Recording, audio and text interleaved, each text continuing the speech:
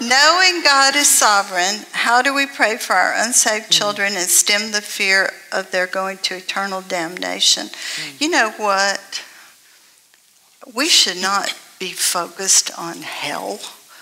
We should set our mind on the things above, not on the things on the earth or in hell. Hell is real, and it's what we all deserve.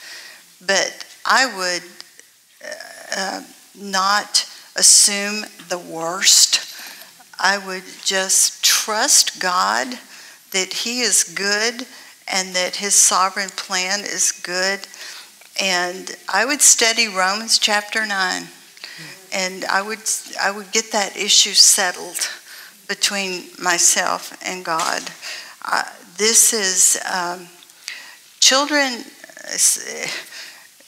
My dad didn't get saved till he was 89 years old.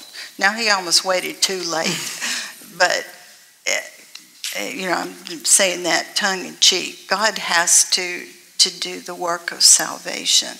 So I would just pray for their salvation and not jump to the conclusion that they're going to die and go to hell.